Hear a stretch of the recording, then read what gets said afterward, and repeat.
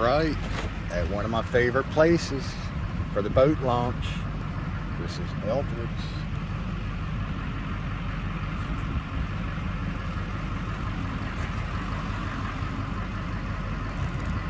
And I like it because I'm a cheap redneck dude. And this place is nice and cheap. I don't need a fancy dancy couple $1 million marina to launch my boat.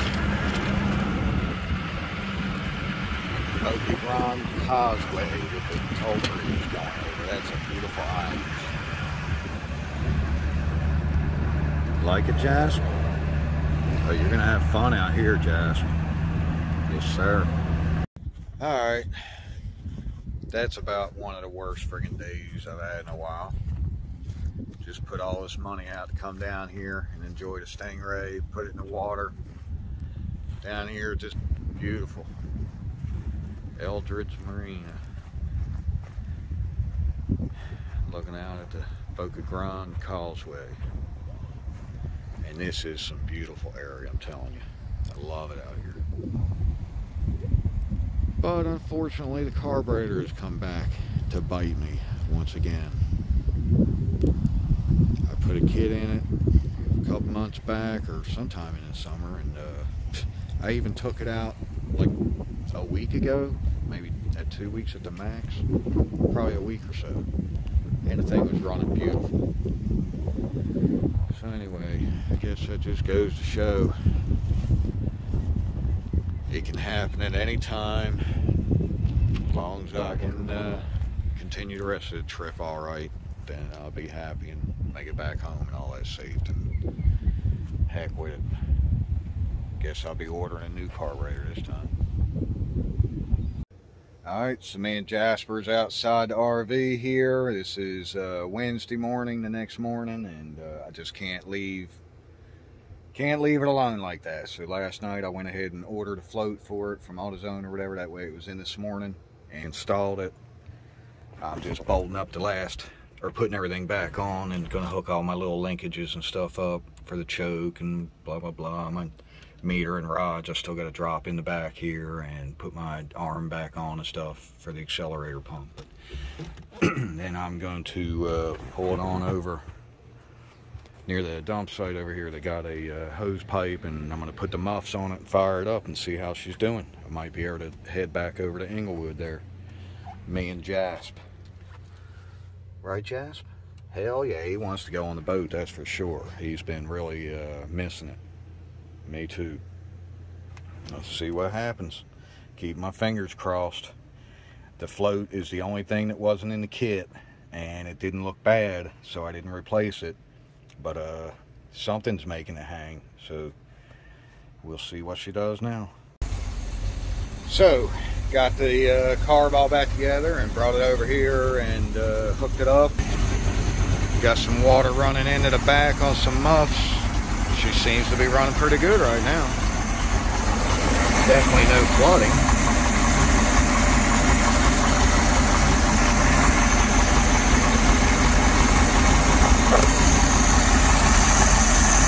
Yeah, no flooding in there. Come on. Please run good for me, girl.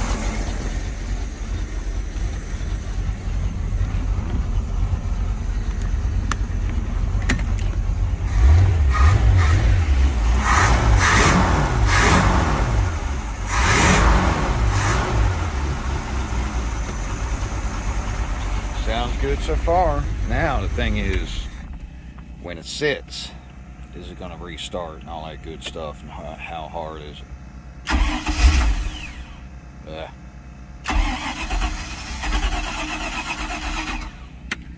It doesn't like starting without some throttle. And it does start back up, but you just got to open the throttle up, let some air in. I'm not sure what's going on there, but I guess give it a couple more tries. If it does good, you'll see us continue on in Inglewood area. Alright, we're going to give this a try again. Hopefully better luck today.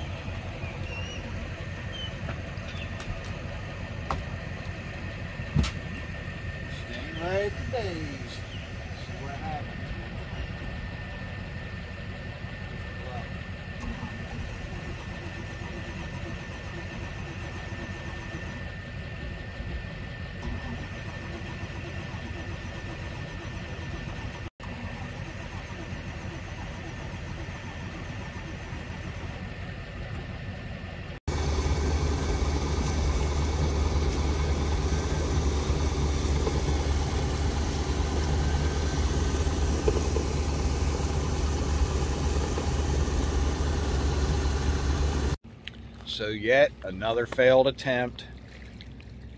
Back the boat down into the water. And Jasper. Shit, I started it on the earmuffs and it was running great before I left, and then wound up, well, it was doing really nice. I don't know what to say. I'm dumbfounded. Put the float in the carb, still not working. I'm here again at Eldredge, wasted another hour and a half from where I'm staying to come out here. So this trip might just be a bust after all, at least on the boating part. I mean, I am here in one of my favorite places. I just ain't out on the water. So best of it on the rest of the trip. And who knows, I might just go buy a little cheap regulator or something, pressure regulator over there at AutoZone or somewhere, and put it in line tonight, and maybe try one of the local lakes over there near the RV tomorrow and see if that fixes it. And then I can still pull off some decent videos and some decent memories while I'm here. I definitely want to go back and hit some of my spots. Well, so I put a little gauge in line, and this might be the problem after all. A little too much pull pressure. It's still, I do not understand why in the hell it just fired right up for me with the mumps. I'm sitting here on land, I can run it. It's not stalling out. As soon as I put it in the water, man, it friggin' almost dies instantly. I mean, it just starts flooding so bad. So what I figured out was, once I put the gauge in line, and I would crimp off the hose a little to kind of regulate it, I would drop from 9 and I would come all the way down in the 4.5 range, and that's when the motor would just start cleaning up and idling really good. And as soon as I would let off the line, it would jump back up in the 9 range, of course jumping, but I could tell it was around 9 average. And when I cut, and then it would start idling really bad again, like it was loading up. So then I would go over and cut the key off. When I came back, of course, the needle had settled right on 9. And little by little, it was dropping off real slow, and I could hear the fuel dripping in, you know, and see the smoke or whatever, fog coming out. So I know it was sitting there flooding. So now I put a regulator in line. We're going to pull it back over there and try it. And if that fixes it, then we'll be going over to the lake and try it, a close nearby lake, instead of going all the way back over to the coast. See how she does, and then I'll get that prettied up later or whatever, or figure out whatever I'm going to do. If I need to replace the pump, even though that is a new Carter unit, it's just putting out too much. I thought 7 was the max, and it's pumping out over 9. So I don't know that I want to leave the regulator in line or not, or just get the right pump again, you know, a new pump that's not acting up like that one is, even though that was a marine unit, you know, for the Mercruiser 350. Let's see what she does. Now that's a shame. Talk about poor craftsman workmanship. So the friggin' new regulator I got here was working okay, as far as the pressure got it down good and had it where it was running pretty good, it seemed like, but steady leaking and dripping fuel. And what it is, these damn fittings to screw in, they're not a tapered fit. They just screw in smooth the whole way until, boom, this hex head hits. You can see it's not machined good enough to let it go past it. What ridiculous shit, man. It won't tighten anymore because it's hitting the body. And so then, of course, it was just leaking fuel, even though I've got, you know, like piped open on it or whatever. So I'm about to take these out because they're tapered. I'm going to see if they'll screw in and stop before they the hex hits the body. And I'll just do away with the gauge altogether. I don't really need it. I seen that setting this on 3 was about 4.5 or 5 on the gauge there. So at least I know, just keep it around that 3 mark. Okay, so A-holes at Mr. Gasket. Do not put this style. Put this style. See how that screws in nice and tight without bottoming out up against the body, because it's a tapered fit. Jeez. Well, what do you know, with the old fittings I got from Desmond, thank you Desmond, they no leak, no more leaking. And I'm just going to run this for right now. It ain't the prettiest, but I don't have any tubing cutter. I don't want to really cut the metal line that goes down to the pump while I'm out on vacation like this. Main thing is no leaks. I can tell a big difference in the way it's running now. It's a lot smoother. I might even be able to turn the idle down a hair. Now the big thing was when I would cut it off like this, and then coming back over and hitting the key, I would have to give it throttle. This is no throttle, just key. A lot better. A lot better. I just hope it doesn't when we're out on the water.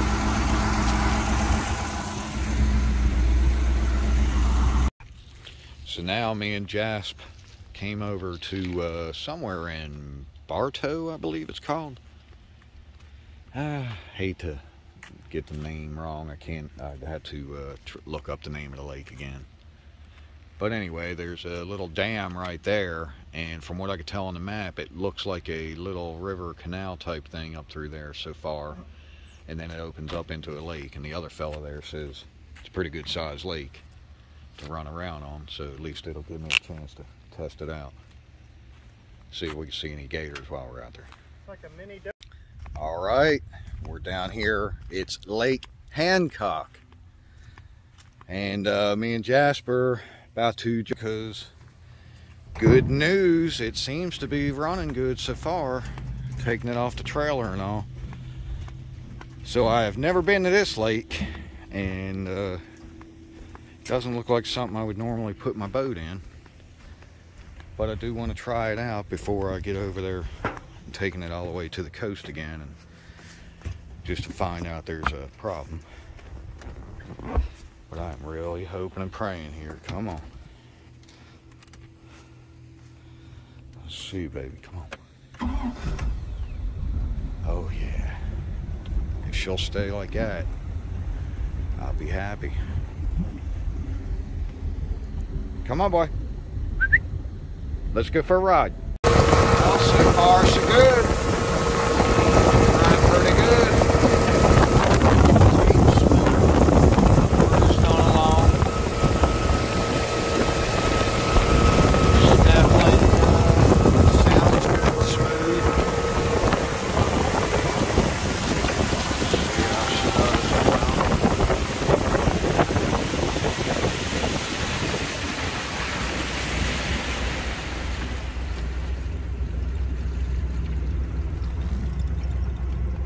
I always like to let a carburetor sit there and run for a minute when you come off a high run like that. Let everything slow down and then cut it off.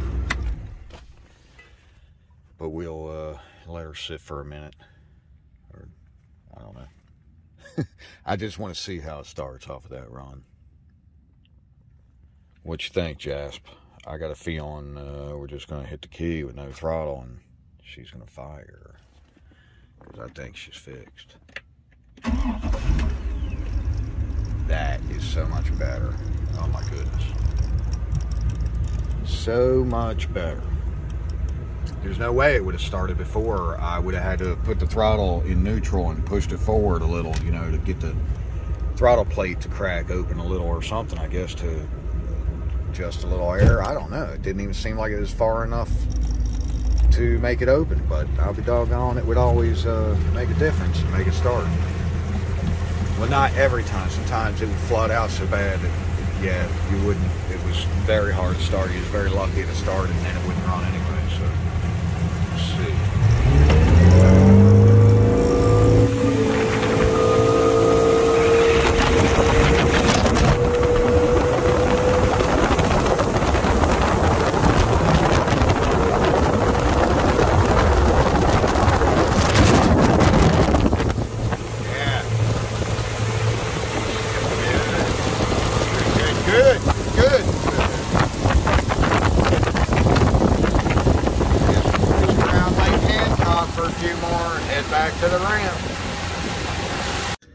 I still can't believe that fixed it.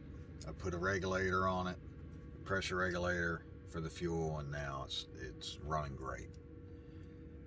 So Jasper's just chilling over here,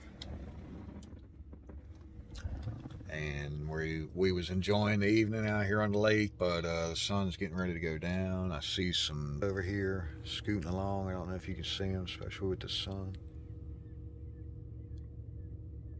But I'm gonna jump over there and follow them in, because there's like one spot over there, which I do have my GPS, but I'm just gonna head that direction. I really don't know where I'm at. It's showing it's only under 4 foot, so let's see how she starts. Been sitting a while. Oh, oh, oh, oh. Now that's nice. I like it. That's how she should be running.